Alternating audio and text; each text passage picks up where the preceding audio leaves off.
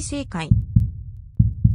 Rebirth of the Malicious Empress of Military Lineage, Chapter 129, Prince Rui's neighbor, Shenzin and wife returned to the capital with great fanfare, and Shen Miao even stole the limelight in the Mingqi's tribute banquet in front of the entire court of civil and military officials, and at the same time when discussion were made in succession, the attention was turned to the original formidable general residence. Since the formidable general is no longer there, the previously general residence had taken off the plaque and changed it to Shen residence. Initially when Shenzin was demoted and left the capital, the Shen family not only did not send charcoal during the snowy weather, they actually brought out the separation from the family and wanted to draw a clear line between them and Shenzin. Now that Shenzin was once again highly regarded by Emperor Wenhu, no matter what intention the emperor had, others took joy and delight at the calamity that the Shen family had, and as for the Shen family themselves, they could only swallow the bitter fruit down. Within Rongjingtang, old Shen Furen was sitting at the couch on the main area, and on the couch the fur that Shenzin gave was still there. It was a wolf skin that was hunted in the northwestern region, and due to the long usage, it was worn out till one side was somewhat flat. In the past, when Shenzin returned to the capital every year, he would always gift old Shen Furen some hide that he had hunted, and they were all good stuff that could not be bought in the Ding capital. Now that Shenzin no longer gifted any hide, old Shen Furen could only use the old stuff from the past. Moreover, Rongjingtang was no longer as exquisite and luxurious as the past, that even the decorations were lesser than before. Shenzin originally was rewarded by the emperor continuously, and even the Shen residence was comfortably well off. But now, without Shenzin's financial assistance and Chen Rikyu holding the power of managing the household, the days past were like one pulling on lapels that exposes the elbows, aka overextended and unable to make ends meet. Number 3's family is becoming overboarding these days. Old Shen Furen drank a sip of ginseng tea and the skin on her face seemed to be all wrinkled up. Now that the winter is coming, yesterday I told her to find the tailor to make a cloak for me. She also pushed and pulled. The money all fall into her own pocket. The maid behind carefully rubbed old Shen Furen's shoulders and lowered her head without speaking. Currently old Shen Furen was getting more temperamental. Ever since 1 year ago when Shen Yuanbo died a premature death due to smallpox, old Shen Furen would often lose her temper. Shen Yuanbo's premature death was currently the unspeakable pain of the Shen family. 1 year ago, there was an intermittent number of people contracting smallpox, and even though it was contained at the end and the epidemic did not have a greater impact, there were still some deaths, and unfortunately, Shen Yuanbo was one of them. In the second household of the Shen family, Shen Gui originally had 2 sons, and after Shen Yuan died under the executioner's blade, Shen Yuanbo was to be relied upon, but once Shen Yuanbo died, Shen Gui almost went crazy, and Ren Wanyan used her waistcloth to hang herself to death in her courtyard after Shen Yuanbo's death. After Ren Wanyan's death, Shen Gui started to bring in more concubines, but after about a year, there were no movements. Finally old Shen Furen finally felt something was not right and got a physician to take a look at Shen Gui. The physician said that Shen Gui had taken medication to end offspring and had destroyed the roots for having children, and would not be able to have another child in this lifetime. After old Shen Furen heard this, she fainted and Shen Gui was stunned silly. After much investigating from Shen Gui, it all landed on the dead Ren Wanyan. She had drugged Shen Gui with the medication to end offspring, and her motive was to secure Shen Yuanbo's son position, but who knew that Shen Yuanbo's life would be this short? Ren Wanyan was dead, and naturally Shen Gui could not do anything more to her, so now in the second household, Shen Gui was only left with one child, Shen Dongling. As the tide rises, Shen Dongling was like the boat that floated, and Wan Yiliang had taken on a new lease of life, and became the only person that had a child with Shen Gui. Ever since Shen Gui knew that he would not have any offspring, He had no mood to progress forward with his career since there was no one to carry on his ancestral line, so what was the point of fighting for mountains of gold and silver? He now only spent his days drinking and philandering around. Since it was no longer possible for the second household to have any children, old Shen Furen had to turn her eyes towards the third household, Shen Wan. He had not taken any medication to end offspring, but since Chen Rikayu was able to control Shen Wan's heart, even when old Shen Furen sent 2 Tong Fang to Shen Wan, they were only decorative items in the third household. Old Shen Furen said, not only the one managing the household is muddle-headed, to even say that she was an unmarried daughter of a noble and scholarly house. One do not know where did she learn such habits of the small insignificant families, not willing to help one's husband to branch out his offspring, and only know those vixen moves so that the third household do not have any son at all. Really do not know what intention there is. Zhang Mama smiled. Old Furen need not be angry. The third master currently do not know the advantage of having other young ladies. Third master has deep affections. After a few days, the young ladies that were bought will arrive, and those 2 that old Furen sent over are all at the age where they are delicate as a flower and refined as precious jade. Naturally, third master would discover the beauty of them. Old Shen Furen had sent people to the Yang province to buy rakabones, aka young ladies. For Shen Wan's kind of people, beauty alone would not be enough to win over his heart. Chen Rikayu also relied on her idyllic appeal in poetry and painting for Shen Wan to look at her differently. Those rakabones from the Yang province were all trained since young, thus they were knowledgeable with the 4 scholarly arts and they had rather good looks, so there was no man that would not like them. Old Shen Furen did not believe that Shen Wan, as a man, would not be greedy for fresher meat since no matter how good Chen Rikayu was, she was already older. Each one is all inciting my anger. Old Shen Furen said in displeasure, even you also do not know why, but she learned from her mother and have been so superior in her state of mind. I already went to look for so many families for her, and each one were all rich and honorable, but she unexpectedly was not even a tiny interested in any. Could it be that she want to marry to a prince? Zhang Mama frowned as old Shen Furen's habit of shooting one's mouth off was the one thing that had never changed. She smiled obsequiously. Second young lady is born good-looking, so one fear that third master has the decision in his heart to keep second young lady for a good family. Keeping here and there would at the end, keeping an enmity. Old Shen Furen scoffed, just look on. I want to see what kind of marriage can number 3's family give you.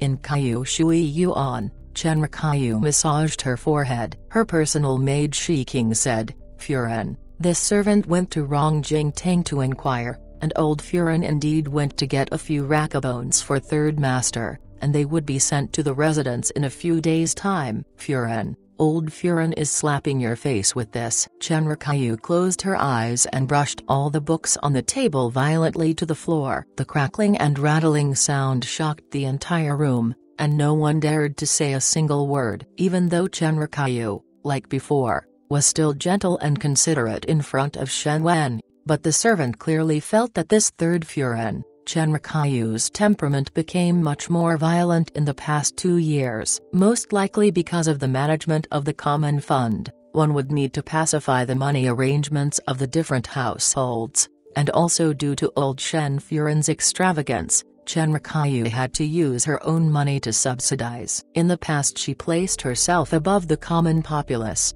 Naturally one was able to cultivate one's moral character, but now one was ridden with ordinary affairs, making one felt that every day was a mess. Of course the most important thing was that there was still no heirs. She coldly said, this old undead bought rakabones for her son. Really do not know what extreme shame is. If Shen Wan was present, one fear that he will be in so much shock, his chin would have dropped off. The always gentle, graceful and soft person who was forever like the breeze and light rain, actually spoke such ugly words now. Hu Yi said, Furen have such good temperament. If this go on, old Furen would sooner or later stuff people in master's room. Chen Rikayu took in a breath and turned around to glance at the 2 maids. Shi King and Hua Yi. These were the two personal maids that she personally promoted, and currently they were at the full age, like a ripe fruit that has a sweet honey flavor all around them. Her lips hooked up.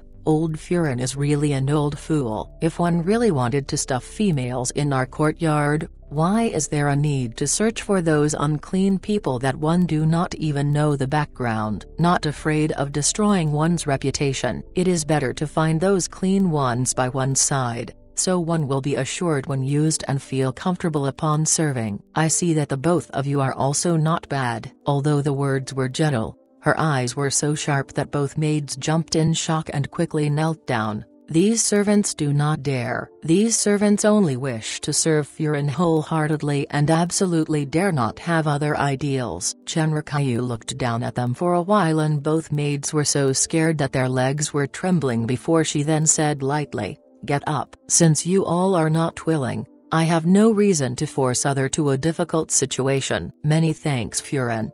Both maids got up quivering, and their hearts both sighed in relief without communicating to each other. Chenrikyu looked gentle on the surface, and also treated others kindly, but being Chenrikyu's personal maids, they had seen Chenrikyu's means and methods. Actually, there were also some female servants that were good-looking and also rushed to stick by Shen Wan. Even though Shen Wan did not show great interest, he also did not very much refused. Afterwards, these servants were then dealt with by Chenrikyu by some reasons. Not only one did not end up well, it also involved the entire family. Shi King and Hua Yi were very clear in their hearts that Chenrikyu was an extremely jealous person in her bones and had very vicious means. If one really got together with Shen Wan, one feared that there would not be even bones left upon death. Chenrikyu sighed. One can only blame me for not having the ability to give birth to a son for master. If I had birthed a son, how would one be in such circumstances? Shi King and Hua Yi did not dare to respond, as children were the thorn in Chenrikyu's heart. Chenrikyu murmured, now that the Shen residents had ended up in such a situation, there was not even a single son in the younger generation. Even if the second household had, now there was none. Now I am actually envious of Louise Yan. She have a son and daughter below and no in-laws on top. Shinzin also treated her like precious gems that there is not even a single Tong Fang. It really make one envious. Thinking about the tribute banquet yesterday, Shen Miao stole the limelight. Then looking at Shen Yu, she was obviously more talented and much better looking than Shen Miao, but because of the Shen family gradual decline, it was even harder to find a husband of a good family. Not to mention Prince Ting that Shen Yu anxiously longed for. A glimmer of resentment appeared in Chenrikyu's heart. She was ambitious and competitive for her entire life, but now was stepped beneath the feet of the vulgar general's daughter that she despised. Just at this time, an old woman came inside. Furin, there is someone at the residence door looking for old Furin, and was stopped by Furin's maid. Furin, one heard that person come to rely on the Shen family. When Chenrikyu heard this, she frowned as she thought that it was those far-strung relatives of old Shen Furin that came to seek gratuitous financial help, thinking that the Jing family was gone, but there were still these unfathomable people. Her face immediately became cold. Since they are seeking gratuitous financial help, then give them 2 silver and send them away. This residence cannot afford to raise idlers. Do not let any cats or dogs in. It is not. The servant scratched her head. Furin, that person do not look like seeking gratuitous financial help, as she said that she was the old general's old acquaintance and she had no more options but to come over to ask for help, as there were some circumstances in the family. Old General Shen. Chenrikyu thought for a while before standing up. Show her to the side room. I will go take a look. After Shen Miao returned to the residence from the Fengxian pawn shop, it was still very early, so she locked herself in the room and no one knew what she was thinking about. When the skies were nearing the evening, Louis Dan returned. She had bought some jewelry and magnanimously gave some to Shen Miao, be our youngest sister. Today we went shopping in a jewelry shop, and the jewelry shops in the Ding capital are very big. Young lady Feng and me selected some for you. Unsure if you would like them or not. Take them first, and when you want to go out, We can go there to shop again. It was an appearance that one had not fully expressed oneself. Shin Miao nodded in comply, and after Louis Tan left, she looked at the half box of jewelry, wondering how much money would there be if it was pawned. Shin Xin and entourage also returned shortly after Louis Tan and everyone ate dinner together. Most likely the official matters were smooth, as Shen Xin and Louis Zuyan seemed to be in a very good mood. Only Shen Miao looked somewhat wan. Louis Ling noticed it and said, "Biao younger sister looked out of sorts. Is there something that happened?" Shen Kaiu's chopsticks stopped. "Younger sister, what is wrong?" Shin Miao was surprised for a moment, and seeing that everyone at the table was staring at her, she smiled. "Nothing. It is only that after returning to the capital from the Zhaochun city, one is not used to it. It would be alright after a few days." Shen Kaiu laughed. "What is there not to get used to? If younger sister is not used to it, then after a few days, I will be free to bring younger sister to stroll from the west to the east, and from the south to the north of the city. After walking a few times, one will get used to it. Biao older brother also bring me along." Louis Tan quickly declared her position. "I can also protect Biao youngest sister." "Nonsense," Louis Zuyin said. "If your younger sister really follow you around the city, one fear she would be too worn out. Moreover, the Ding capital is so big, what if something went wrong?" She glared at Shen Xin, wanting him to help out. Shen Xin laughed and said, "It is fine as long as the children are happy." "Stinky brat, if you really bring your younger sisters out to play, then also bring this old one's soldiers. Just beat up whoever dare to create problems. No need to be afraid." Louis Zuyan was so angry that she pinched him. The relationship between this husband and wife was boisterous, but it also looked very close as one watched. Shin Xin has an awe-inspiring presence outside, but obeys Louis Zuyan's words upon returning home. Shen Miao was smiling as she watched on, but as she did that, she thought about something unknown and her expression gradually became hazy. She quickly lowered her head so that the people around would not discover it. Louis Ling, who was beside her, noticing her every move, also thoughtfully bowed his head. After talking a while after the meal in the hall, everyone returned back to their rooms. Shin Miao was returning to her room, and since Louis Tan's courtyard was in front of Shen Miao's, Louis Tan returned first to her room lively. Just as Shen Miao was about to enter her courtyard, she stopped at Louis Ling's voice. "Biao younger sister, wait a moment." Shen Miao turned her head and looked at him. "Older brother Ling, what is the matter?" Louis Ling hesitated for a moment, and finally took out something that was folded to a square from his sleeve. He said warmly, "Today when going out with Biao older brother, in a coincidence one saw there was a shop outside that was selling this, and seeing that there were many buyers, I bought one." One heard that Biao younger sister dream a lot at night, and this was soaked in a fragrance that has a calming effect. If Biao younger sister do not dislike, please accept it. Shin Miao was slightly surprised for a brief moment before looking up at the youth in front of her. Louis Ling was born with good looks. Even though he could not be compared to Shen Kaiu's bravery, inferior to Zi Jingxing's handsomeness, and even Ji Yushu looked more adorable than him,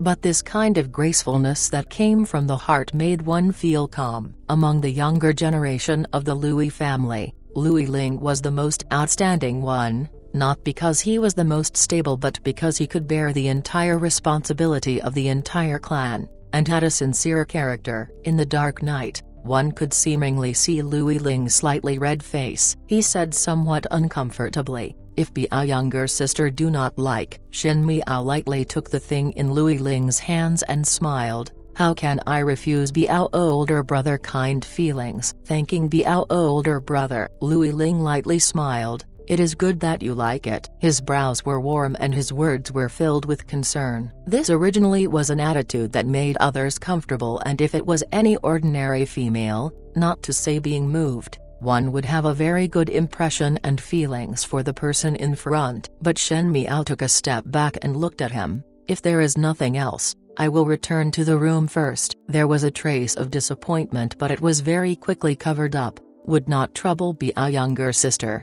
He turned around and left. Shen Miao looked at Lui Ling's leaving figure and silently watched for a while. She was not some ignorant and innocent young female, even if she had not experienced the tenderness between men and women with Fu Ziyu Yi. She had stayed in the palace for so many years. Lui Ling was a good person, and to drag such a good person like this to her entire life filled with schemes and plotting, she would be too selfish. Even though Lui Ling was a good match, but since the Lui family treated her well, she could not return kindness with ingratitude. She turned around and returned to her room. After cleaning up, Jings and Gu Yu withdrew and Shen Miao sat at the table before spreading out the thing that Lui Ling gave to her. That was a handkerchief, and coincidentally it was a double-sided embroidery, the embroidered handkerchief currently most difficult to get in Ding capital, so one think that Lui Ling had spent quite some money on buying this handkerchief. There was a white crane sewn on it,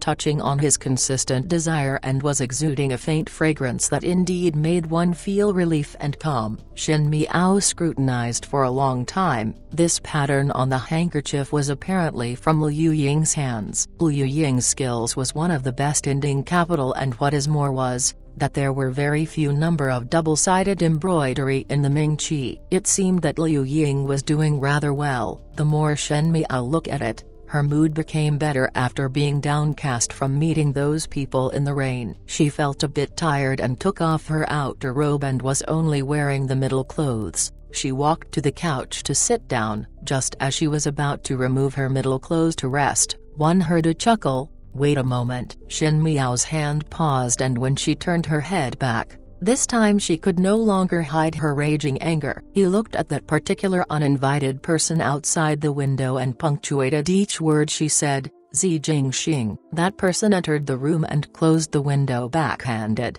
It was done so leisurely as it was one's very own courtyard. This time he did not wear a mask, and that handsome face was exposed under the lamplight and was very seductive. But Shen Miao just wanted to drag him out to be beheaded. Under the entire heavens, now only you can call my little name. Zi Jingxing pulled out a chair casually and sat down not far from Shen Miao's couch before he laughed lightly. Only you have that honor in the world. He had a tall stature that even when he sat down, he was much taller than Shen Miao. His imposing manner was not once relaxed at all. Shen Miao looked at him coldly. Prince Ruai is really very free every day, to be able to come here so familiarly from the Yanqing Lane. Simple. Zi Jingxing supported his chin. I have bought all the residences from the Yanqing Lane to here. The residence next to where you are staying is also my courtyard. Keeping harmonious relations with neighbors, this prince came to visit. Shen Miao sucked in a mouthful of cold air. Even though the Yanqing Lane was considered near to the Shan residence, there was still some distance. Zi Jingxing bought all the residences from the Yanqing Lane to Shan residence. That meant that more than half of the southern city was his courtyard, and the courtyard beside the Shan residence was also bought by Zi Jingxing. Even if Zi Jingxing has money, it should not be spent like that. He squandered money like dirt. Was it that he brought all the money in the Great Liang's treasury over? Did Emperor Yongle of the Great Liang know about it? When she saw the desultory smile on Zi Jingxing's face, Shen Miao started to get angry again. Zi Jingxing was really shameless to even mention about keeping harmonious relations with his neighbors. Where was there people who would visit their neighbors in the middle of the night unsolicited, without so much as to give an invitation card? Is there no regulations in the Great Liang imperial family? You do not look very happy.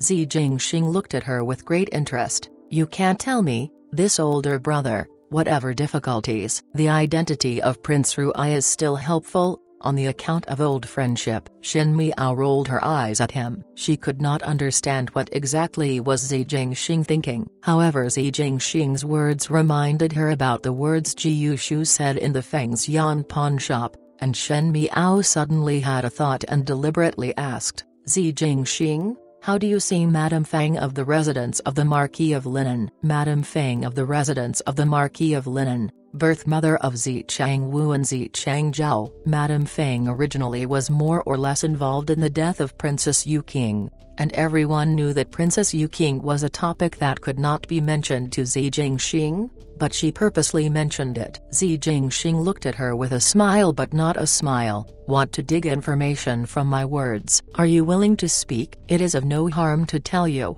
Zi Jingxing said lazily, in my eyes, inferior to ants. Shen Miao looked at him. Why do you not kill her to take revenge? Zi Jingxing narrowed his eyes and stared at Shen Miao for a while before he suddenly laughed. His voice was like the peach blossom wine that was buried in the summer and dug out in the winter, bringing an intoxicating mellow breeze but was as cold as the winter, making one awake. He said, Shen Miao, you are worried that Shen Xin will become the second Ziding. Shen Miao eyes hang down, correct? She paused before speaking. If I was in your position, I will try every means to take revenge. Kill Madame Feng, then kill her two sons. This is then considered revenge and also not living in vain. She said so indifferently, as if she did not find that her words were ruthless at all. When Zi Jingxing heard them, he was not at all surprised and only laughed once, seemingly laughing at her innocence. Zi Jingxing, one did not kill Madame Feng due to disdain and also fear of trouble. Ziding and Princess Yu Qing are not related to me at all, so why would I want revenge? Shen Miao was surprised for a moment. Shen Miao previously heard Zi Jingxing saying that Ziding and him were not father and son, so she was not surprised. But how was it that even Princess Yu Qing and Zi Jingxing had no relationship? If Zi Jingxing did not have Ziding's or Princess Yu Qing's blood in his vein, then how could he be the son of the Zi family? Shen Miao's heart moved and she thought of something before asking Zi Jingxing. Then Princess Yu Qing's son, dead. Zi Jingxing said blandly, dead upon birth. But there was not a slightest wind about this at all. It seemed that that was the time when Zi Jingxing was foisted into it, and the identities were swapped, but no one actually found out about it. One fear that even Princess Yu Qing herself would not know of the matter. If Ziding's son was alive, he would have had a premature death before the age of 3. Zi Jingxing said indifferently, because it is me, Madame Feng dare not take action. Because, he laughed rather evilly, those people who were sent over mysteriously disappeared. Shen Miao was suddenly enlightened. She had previously said that Madame Feng could force Princess Yu Qing into such tough straits, that at the end she faded away like a flower. She was definitely one who had means and ambitions. So how would such a person live in seclusion of one's house and even let Zi Jingxing grow up safely? So it was the most inferior of schemes. The people that were sent out would always mysteriously disappear, so Madame Feng herself would feel that there was a devil's gate and path and settled for the next best thing. As to why those people would disappear, since Zi Jingxing was Prince Ruai of the Great Liang, there would be highly skilled personnel around, more than enough to deal with Madame Feng. At this moment those parts that she initially did not understand suddenly became clear,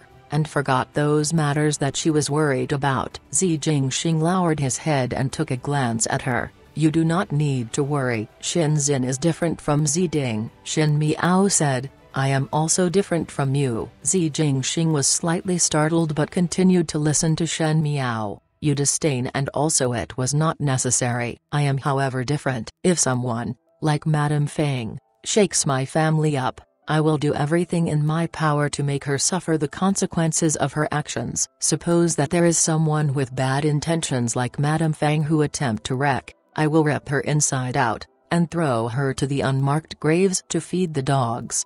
When she spoke to the end, her head lowered but there were other surging emotions in her dark eyes. But as her head sank, one of Zi Jingxing's hands pressed on her head. Just tell me if there are such people. Keeping harmonious relations with neighbors, I will kill her for you without leaving any potential future problems. Shen Miao shook off his hand and Zi Jingxing smiled while looking at her. He had an undisciplined expression. His words were filled with jest and were casually spoken, but in that pair of eyes, it seemed serious. If Zi Jingxing killed someone, it was indeed a breeze to kill a person like Madame Feng. Shen Miao said, these kind of things like killing other, I can do it myself. Unless it is the last moment, It is not a good move to take action personally.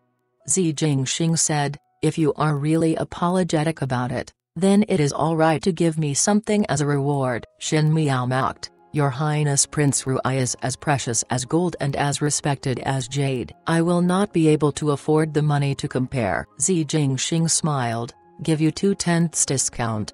He stood up and strolled to the table where the handkerchief that Lui Ling gifted laid, spread out by Shen Miao just now. Zi Jingxing casually picked it up and took a sniff before raising an eyebrow. Although the scent is inferior, the dog that this prince raised is lately not sleeping well. This will be not bad to be used. Not waiting for Shen Miao to speak, Zi Jingxing kept the handkerchief in his sleeve. This is considered a compensation.